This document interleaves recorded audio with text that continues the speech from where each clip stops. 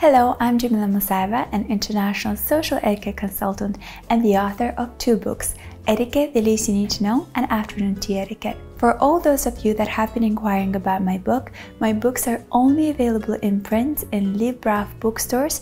I'll link them down below in the description box in Azerbaijan. If you want to order one, you can email them. To my old subscribers, welcome back to my channel, and to all the new viewers, welcome to my channel. So please don't forget to subscribe because I offer a lot of entertaining, I hope, and educational videos that I hope will improve your life on a daily basis. This video is dedicated to all those who don't love reading books or don't know how to start loving reading books, or to all those who have lost their motivation to read more books. This video I hope will help everyone to start loving reading and to do it on a daily basis. Tip number 1 is read about the subject that you already like. For those of you who don't like reading or don't know how to start liking to read a book, I want to recommend that you start reading about something that you naturally like about. Say you are into astrology or you are into gardening.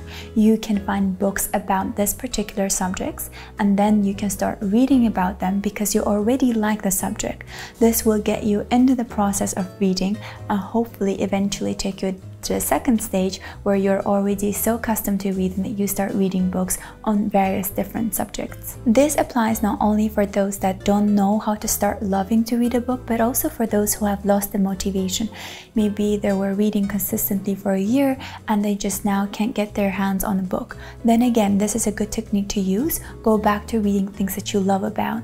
For example, me, I like reading about a lot of self-help books. So for me to start wanting to read more, I start with a self-help book and then I move on to different genres. Tip number 2 is always carry a book with you. Personally, I enjoy reading hard copy books. I don't like reading electronic version books, but there are some circumstances where you don't have access, let's say, to a hard copy. Then of course, make sure that you have something on your hands, either on your phone or maybe your iPad, where you have downloaded books and they're available for you at any time. I personally love to carry hard copy prints with me everywhere that I go, even on the times when I know I will not be able to read a book. Say I'm going out to a park with my kids or I'm going for a meeting. I know I won't have time to read a book, but I will still make sure that I have at least 1 copy, if not 2, in my handbag. You know, there's this saying, out of sight, out of mind. I don't think it only applies to people that you like, but I think it applies to everything in life. That includes having your books at a site, so making sure that they are available, accessible, and reachable at the point where you kind of want to give it a shot and try to read a page or maybe 2. So right now, the reason this bag is standing here is because I wanted to show you that currently in my bag, I have 2 different books. So I have this book called Silk and I have this book called Happy Money. I'm gonna talk about them a little bit later, but what I try to say is when I have the books and my handbag, I'm sure that wherever I go, even if I have a 5-minute break, I can always reach out and make sure that I read at least a page. Tip number 3 is do not put deadlines on your leisurely readings.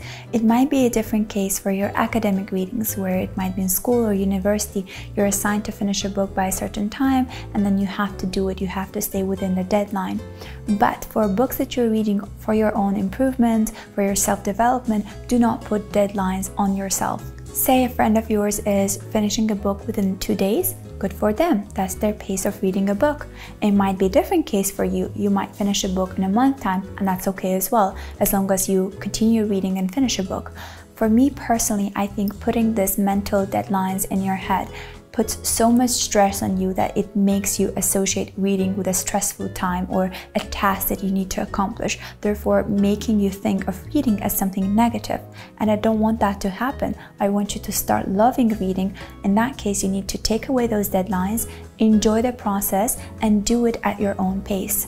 I've actually seen a case where a person was joining a reading marathon and they've been consistently reading for that marathon for a month or 2 or 3, and then they got so tired of this marathon that they gave up reading for an entire year. For me personally, I think it's not a good goal to have. It's not a good habit to develop. I think it's better to continuously read rather than do it intensively for 3 months and then give it up for a year. I personally might take a day to finish a book if I'm really into it, but sometimes it might take me 2 or 3 months to finish one little book. And that depends a lot on my time, on my mood, on my priorities for that month, on what are some things that I need to get done for that month. So I'm very patient with myself in that sense. I give myself time and, make it sure that I actually enjoy the reading process altogether. I think that reading is just another grooming habit, like brushing your teeth twice a day or washing your hair every day or every other day. Reading as well is a hygiene habit, but it's for your mind and for your soul. It's nourishing it, it is nurturing it, it is taking care of your brain. So just make sure that you don't put any deadlines on reading, and then you'll enjoy the process and make it a lifestyle habit. Tip number 4 is letting go of the book that you don't enjoy reading and understanding that it's okay not to finish a book that you have started to read. I used to think that it's so important to, if you started a book, you had to finish it. That it's so important to make sure that you read from A to Z and then you move on to something else. And then I learned this tip, and then I thought to myself, how amazing it is that this little tip has tremendously changed my attitude towards reading altogether. Like everything in life, it's so important to understand when it's time to let go of something, and I think it applies to reading a book as well. Even if everyone else is gushing about it, everyone's talking about it, it's an international bestseller, if it did not catch your attention, if it's not speaking to your heart, if you're not enjoying the reading, why force it? Why make it a must to finish the book? You can start reading it, you can give it a chance, close it, maybe come back in a month's time, and if it's still not going, then let it go. It's not for you. Because again, forcing yourself to read something that you're not interested in and forcing yourself to finish it will make you hate reading altogether, and it's something we want to prevent. Tip number 5 is read books from different genres simultaneously. We have this stigma, or I used to have the stigma, that if I started one book, I had to finish it and then start a new one. It never occurred to me that it's possible to read 2 books simultaneously. And then again, that mindset changed and I realized I could read a couple of books simultaneously, and it works just perfectly fine. But to do so, I would encourage you to read books from different genres. Then let's say if you're reading 2 novels, the plots of the 2 novels don't get confused in your head. If you are fine not confusing them, then you can do that. But for me personally, I like to read books from different genres. Let's say I'm reading a novel and I'm reading a self-help book or something about finances or marketing or business, something related to my school. So I make sure that I read 2 books, one for pleasure and one for work. So currently, for example, the 2 books that I showed you in the beginning, one book is Japanese art of making peace with money. It's called Happy Money. I recently purchased this book and I just started reading it. I'll let you know if I liked it or not. So this is something I'm reading for my work and just like self-development. And then this is the second book that I'm reading. It's called Silk. It's an international bestseller. It's a novel. So I carry 2 with me. The reason I do that is because on the days when I feel like my mind is fresh and I'm ready to absorb new information, I'll read the self-help book. And on the days when I'm tired, then I'll use this book and I'll just read a novel that's easy to read and easy to comprehend. For those of you that are still not convinced that it's possible to read 2 or even more books simultaneously, I want to make a point. For example, you're watching your favorite TV show and in the evening your friend suggests, let's go to the movies and watch a movie together. If you watch that movie in that day when you were watching your TV show, you're definitely not going to confuse the TV show with the movie. They have different plots, they have different ideas. The same applies to books. Actually, having the 2 books together makes you want to read consistently. So say I am tired of reading something that is so dense or academic or for work related, then I can easily switch to something that's more entertaining and pleasurable to read. The point is that you make reading your habit, and that's how you develop habit, by doing it consistently. Tip number 6 is read the book actively. It's so important to read actively, just like it's so important to listen actively. By the way, I've made a video about how to listen actively or how to be a good listener. If you haven't checked out that video, make sure that you do. I'll also put a link down in the description box below. What I mean by active reading is make sure you have a pen, but if you don't feel comfortable highlighting with a pen, you can have a pencil in your hand and go and underline all the interesting ideas, quotes, concepts, maybe some facts, maybe statistics that you find interesting, that speak to your mind and your heart. What I like to do is I underline those ideas, and on the sidebar I actually write what I'm thinking about in relation to that concept or idea that I just read. And that helps you to visually remember the information better, because A, you've highlighted it and you've stopped to reflect about that concept or idea. For those of you that don't like doing anything or writing anything on your book, you can use sticky notes, this little tiny sticky notes that you can stick along the ideas or the pages where you reflected upon, and then make sure that you copy the information from there into a notebook so you can retain the information better. Also, it helps you, for example, when you need to look through the book and revise the information that was presented there, you can open your book and look into what are some things that you've highlighted or maybe put a sticky note on, so therefore help you recall the information better. Tip number 7 is write down all the takeaway points, lessons, concept, ideas, anything that spoke to your heart and mind, as I already mentioned, into a notebook, or perhaps type it in your notes. I actually got used to this habit. When I was in school, we were assigned summary books to read. So our teacher asked us to do a summary of those novels that we read. So when we came back to school in September, we were able to discuss those readings that we've done, remember the names of the important figures in the books that were mentioned. So this actually got me into a habit of recapping all the books that I'm reading. I don't do it for the novels anymore for obvious reasons.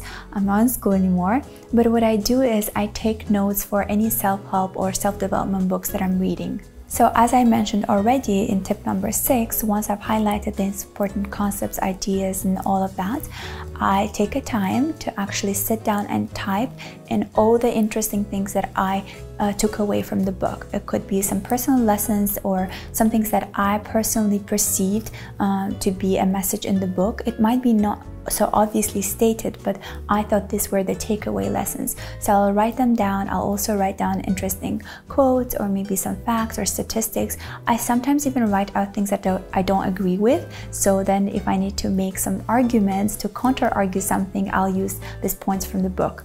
I name the file of this document, entitling the name of the book, the author, sometimes even the time when I read it, and then I'll collect all these files into this folder called the books I read.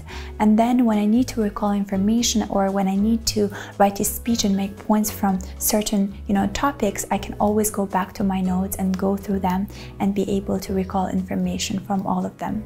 Tip number 8, and the final tip for today, a tip that actually I learned recently about and just blew my mind. I was like, why didn't I think of it ever before? A friend of mine, my roommate, my best friend from college, Dilara, shout out to her, she told me recently that there is this reading tip that she discovered as well recently, is when you are reading a hard copy book, you're listening to the audiobook simultaneously. When she told me about it, I was taken aback. I was like, wow, how do you even do that? Don't you get confused with your own voice in your head as well as the voice of the audiobook? And she was like, why would you? And she brought me a good example or a point that she argued. It's like watching a movie with subtitles. You're actually listening to the movie, but you're reading the subtitles below, therefore helping you to reinforce the message or understand what they're talking about even better. So the tip is, if you have a hard copy of the book, you can find an audio version online, and while reading the book to yourself, you can also listen to the audiobook at the same time. It brings the two learning channels together, and that works magic. So without losing any time, you're helping yourself to retain the information from what you are reading 200 times more. So instead of using 100, you're taking it to 200. This is particularly useful for people that are reading for academic purposes. This will definitely help you to remember the information a lot faster and a lot better. To finalize this video, to answer a lot of the questions that you guys have been asking me, I love reading personally. I've always been into reading. I think this is a habit that has been, imprinted in me ever since I was little, because our teachers assigned us reading because I used to read with my mom. It's something that I grew up doing and I still love it. Of course, there are times when I cannot finish a single book in 3 months, and there are times when I can finish 3 books in 1 week. And I'm never harsh on myself. I'm always patient with myself, because when it comes to reading, I don't want to start hating the process. I want to always be in love with reading, and I wanted to make a lifestyle habit for myself, but I also encourage you to make it a lifestyle habit for yourself. Thank you so much for watching this video until the very end. I hope that you find these tips useful and applicable in your daily lives. Please let me know in the comment section below what are some tips that you are using to make yourself fall in love with reading books, or maybe what are some video suggestions that you have for me, and I'll be more than happy to shoot new videos for you. I'll see you next time. Bye!